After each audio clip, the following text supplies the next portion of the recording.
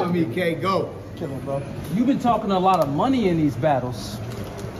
I mean, we see the things he cops. I just bought a secondary garage. With me, there's different speaking guap. So your country club, I park and still got room for 3 more spots. A tennis ball tells you to serve. Mine tells me when to stop. Is it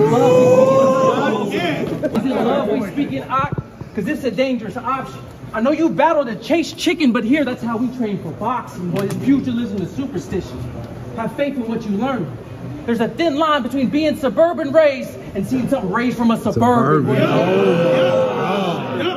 Is fame what we earning? They tell me he's a real star. I feel like he's overly entitled and never really had to feel scars. I mean, I still respect success. I just regret all of your kill bars.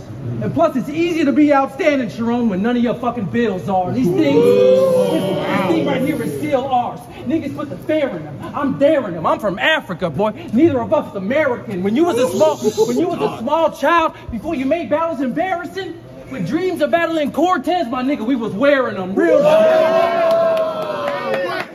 Go. There wasn't outside.